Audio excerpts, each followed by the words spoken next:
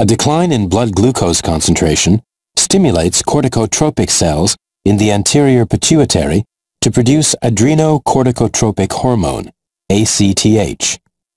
ACTH binds with cells in the zona fasciculata of the adrenal cortex and promotes the production of cortisol, the major glucocorticoid in the adrenal cortex. Cortisol targets liver cells and causes them to undergo glycogenolysis, a process that breaks down glycogen into glucose. It also promotes the formation of glucose from non-carbohydrate sources, a process called gluconeogenesis. The glucose is released into the blood, and blood glucose concentration is restored to normal levels.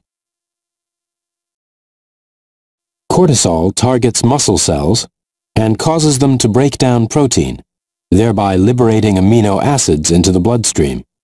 The amino acids are used by the liver to produce more glucose. The glucose is released into the blood, and blood glucose concentration is restored to normal levels. Cortisol also targets adipose cells. It causes adipose cells to break down lipids, a process called lipolysis, thereby liberating fatty acids into the bloodstream. The fatty acids are used by the liver to produce more glucose.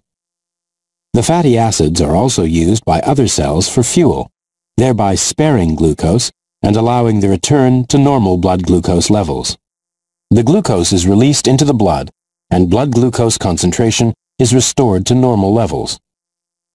In summary, ACTH promotes production of cortisol. Cortisol causes liver cells to undergo gluconeogenesis. Cortisol causes muscle cells to break down proteins to amino acids. Cortisol causes adipose cells to undergo lipolysis. The total response of the actions of cortisol is to increase blood glucose levels.